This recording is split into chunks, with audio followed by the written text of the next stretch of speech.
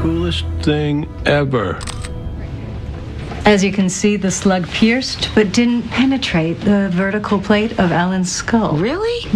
I realized it was only a .22 caliber revolver, but it was fired at point-blank range. Hey, you sound a little upset that I'm still alive. No, it's just... Oh, come on. I don't suppose you have an explanation this time. Well, considering he's already died 3 times in 48 hours, does it even matter? Welcome to the club. Alan, it's my professional medical opinion that you're the luckiest man who's ever lived and kept living even after he died. Thanks, Doc. How you feeling? You know, I'm grateful, especially for the new friend I made.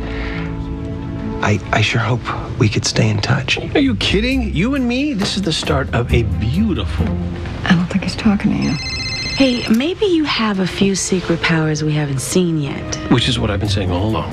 But perhaps discovery of those abilities is best left to a medical expert. Bye-bye, Castle. Get to stepping. Thank you. Okay, yeah, thanks. That was Vikram. The DEA just arrested Horatio and a few members of the Triad. So what's wrong?